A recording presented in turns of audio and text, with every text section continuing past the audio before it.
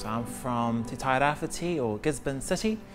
My lineage spans from the east coast, Ngāti Porou, to Te Whānau Rua Taupare on my grandmother's side, and then on my grandfather's side spans to Hawke's Bay, ki Ngāti Kahungunu, all the way to Te Arawa, Te Raukawa and ties of Taranaki as well. So I've got many links to these lands.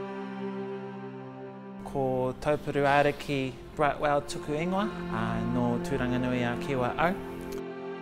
So what I've been working on this week, this painting behind me is to commemorate the Takatapui hui that is to happen in November this month.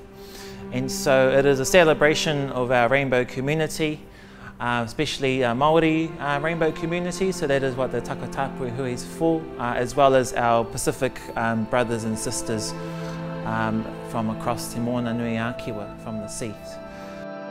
Kahukura Nui is featured in this painting. There is a person who brought net making to the people and was taught by the Patu Paerehe, Children of the Mist, who introduced that to him as well, and that is why he's holding up a net in his hand. The Patu Paerehe are the children of the god of peace, Rongomaatane, and Rongomaatane was also known to be the deity or creator of rainbows.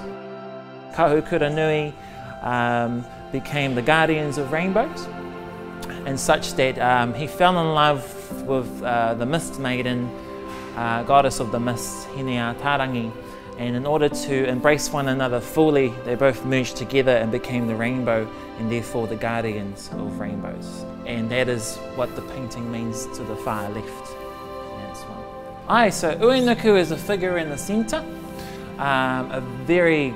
it's probably one of the most ancient symbols that we've discovered and that we have. However, Uenuku himself is the god of rainbows, and that's why centred in the middle. It is the overall kind of centrepiece of the image, because that's what ties it all together. Kahungunu, so he is the great chief that the tribe here is named after, Ngāti Kahungunu. And so it was appropriate to add him here, not only to tie the painting to the land, but that is our history, that is our stories as well. And all our ancestors all relate to each other. And so he lived in these lands, and the way I portrayed him, as much of a great chief that he was, and also established the largest empire in the Māori kingdom, Wairarapa, he was more of a great fisherman.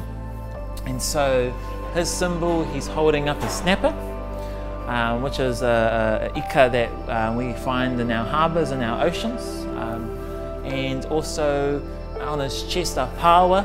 So he was known to come out of the sea with power all over his body, and he brought much food to his people and was well known for that. Also to show off.